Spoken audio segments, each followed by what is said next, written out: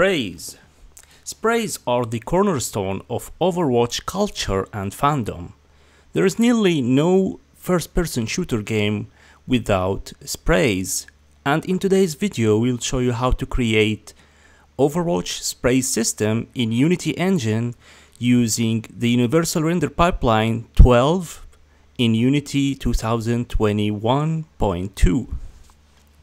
This is Ramis Al-Tabba from Binary Lunar, and let's get started.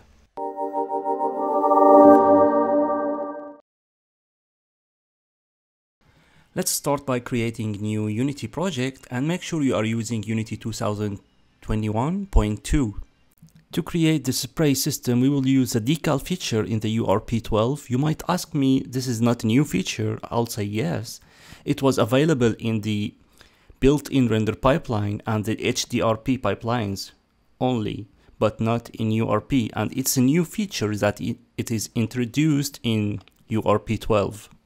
And this feature is only available in Unity 2021.2, so make sure that you downloaded that version. To easily start a first-person game, we can download the Unity starter assets and choose the first-person character controller. So go to the package manager and download that from Unity Asset Store. I will provide the link to download that pack down in the description. When you import this package, it will ask you to import the new input system, which requires you to restart Unity engine. Now let's go to Starter Assets folder and click on the first person controller, then open the playground scene. You'll notice that everything looks in pink because we didn't upgrade the materials to URP. Usually we go to Edit, Preferences and upgrade the materials, but in the new URP 12 they changed where it located. They provided a new converter which is built in. So go to Window, Rendering, Render Pipeline Converter, and then choose Convert from built-in to URP. After that, you need to click on Materials Upgrade and select Initialize Converters, then Convert Assets to upgrade your materials from built-in to URP. And now our scene is perfectly ready to start working on. But first, let's click play and check this first-person character package. With it provides the foundation to start any first-person game. So as you can see, it provides the controller for the first person. You can move around, walk, run, and even jump to test your prototype for your first-person game. We can start by expanding the input system by adding the spray ability. As you can see, currently the system only supports running and jumping. So let's create a new bool and name it spray.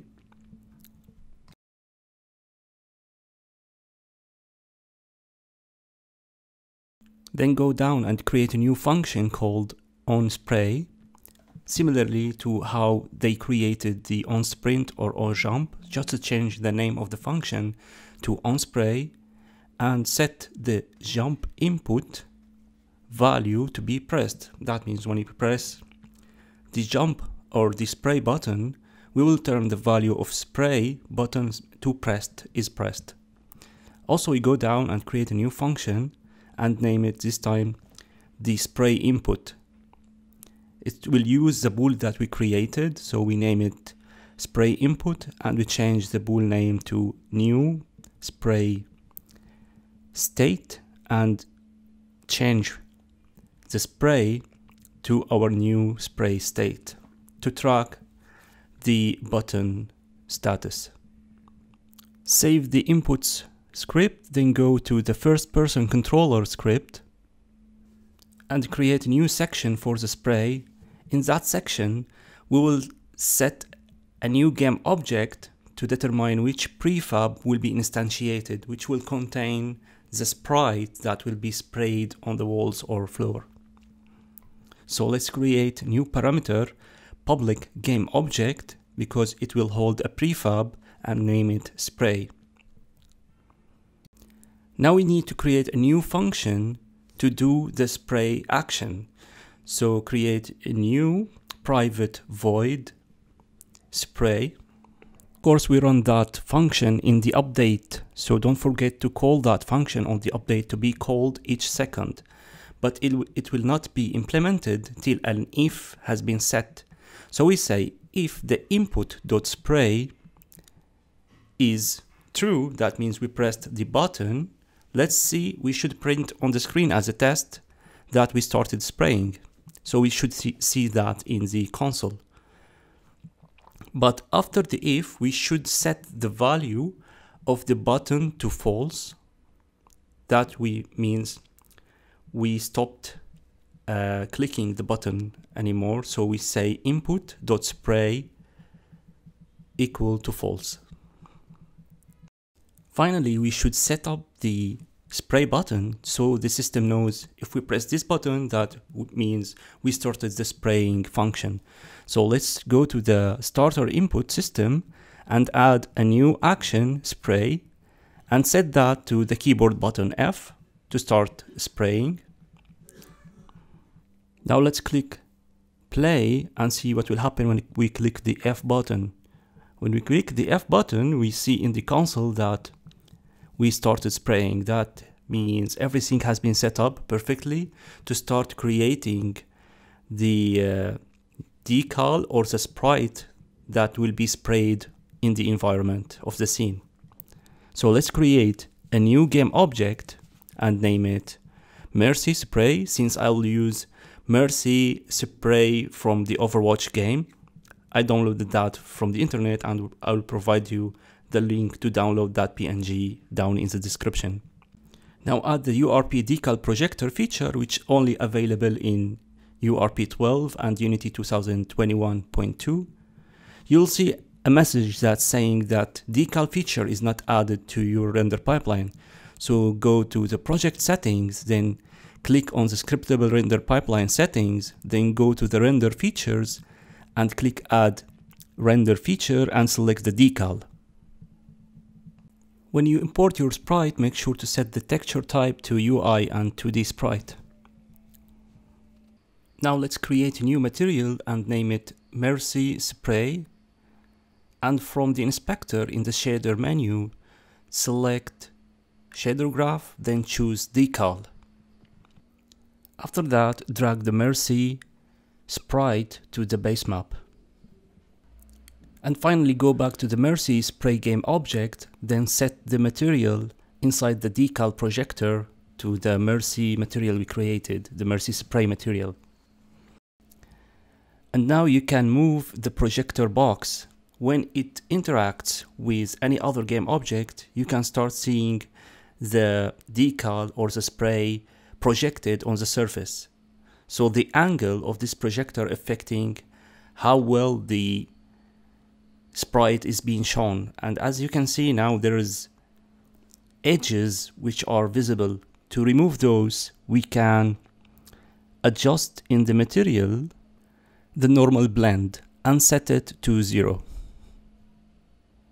And now if you want to spray on the wall, we need to make sure that the projector is touching the wall and also toward the direction of the wall. Now to do this using the code, we need to use the Raycasting and create a ray from the position of the camera forward till it touches any surface. Now let's convert this game object into prefab to be instantiated using the code. So just drag it from the scene to the project files and rename it maybe to Mercy Spray Decal. So let's start coding by going back to the player capsule and select the first person controller. So instead of we start spraying, let's create the following code. We need a raycast hit, which represents the point where the ray from the camera toward the scene is hitting something. So we create a raycast hit and name it hit. Then we say, if the raycast, which is physics.raycast, we need to set the start position, which is the main camera, transform.position, and we say we want to instantiate the ray to the depth of the scene, which means forward, and we store the output in the hit we created. Then we need to set a new float to determine how long is the length of the ray. So let's create public float, spray range, and set that as the final parameter in the raycast. So when the raycast hits something, we instantiate the spray at the hit point location and using the main camera rotation. So let's save the script, go back to the scene and set the spray range to something like 20. If we hit play and move around, click F, we start seeing some sprays, but they don't look good. There are some portions not appearing and it feels not sprayed correctly. If we check the instantiated spray, we will see that the surface of the projector is at the edge of the surface, which is not good. We need it to be in the middle of the surface. So however the face of the surface, we will get a good spray. So let's go back to the prefab of the spray or the projector and make sure we center its location.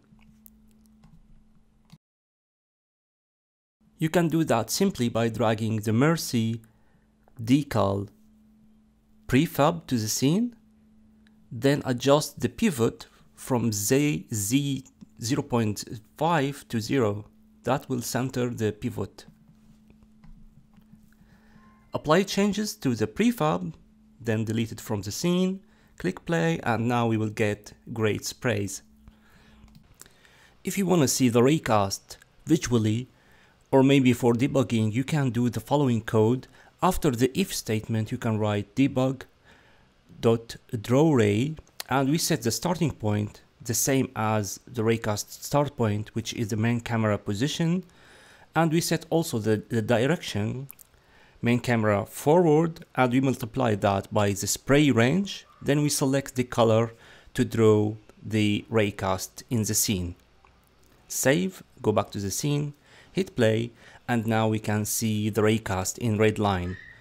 To see the effect or the length of the line, we can control from the inspector the spray range, and we can see how that affects real time the length of the raycast. And finally, we can add a sound effect for the spray. So just bring any MP3 or WAV file for the spray sound effect. Go to the player capsule, add an audio source, and make sure to uncheck play on awake. Then go to the character controller file and add two new parameters, one for the audio source, let's name it audio source, and the other one for the audio clip and name it spray sound effect. Then we get a reference to the audio source on our game object by typing audio source, get component, audio source, which automatically will get that component. Then inside the if statements, when we hit something and spray, then we play the sound clip using audio source dot play one shot the spray sound effects. And that's it. Save, and let's go back to the scene.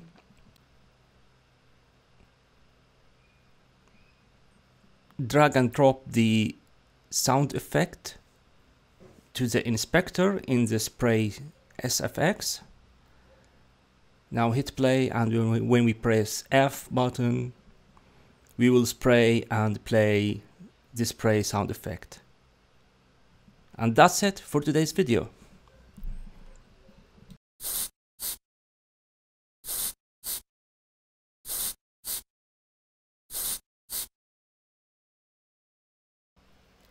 If you found this video useful, don't forget to hit like, subscribe, and the notification bell to keep updated by the knowledge we sharing on this channel. We're deeply thankful to our supporters on Patreon, and by becoming a patron, you can download all our projects for free. Till next time, see you soon.